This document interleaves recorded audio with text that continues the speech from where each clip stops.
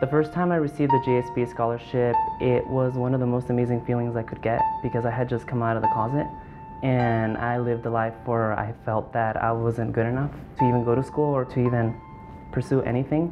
So just having a group of people that supported me made me feel that I had hope for something and made me feel that I had the ability to get somewhere. The Scholarship Fund, what it actually means to me is that I no longer have to stress about certain things when it relates to continuing my education.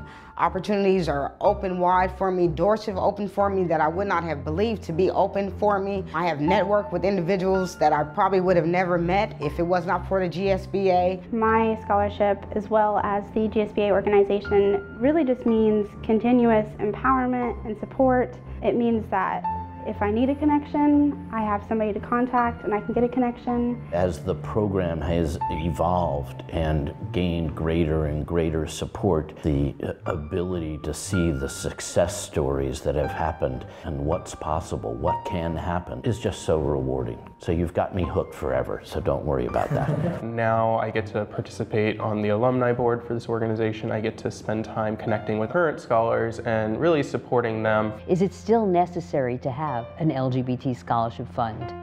And the answer is it's absolutely still necessary. For the most part, young LGBT students, when they come out, often do not get their family support and are still thrown out of their homes. The scholarship fund is very important in terms of what we're able to do for our community, and that means helping youth and sometimes people who are a little older than youth get access to education. In my view and my philosophy is education is power. This is a difficult time in terms of educational funding. It's more difficult than it's ever been, and students need our help, and they need it now.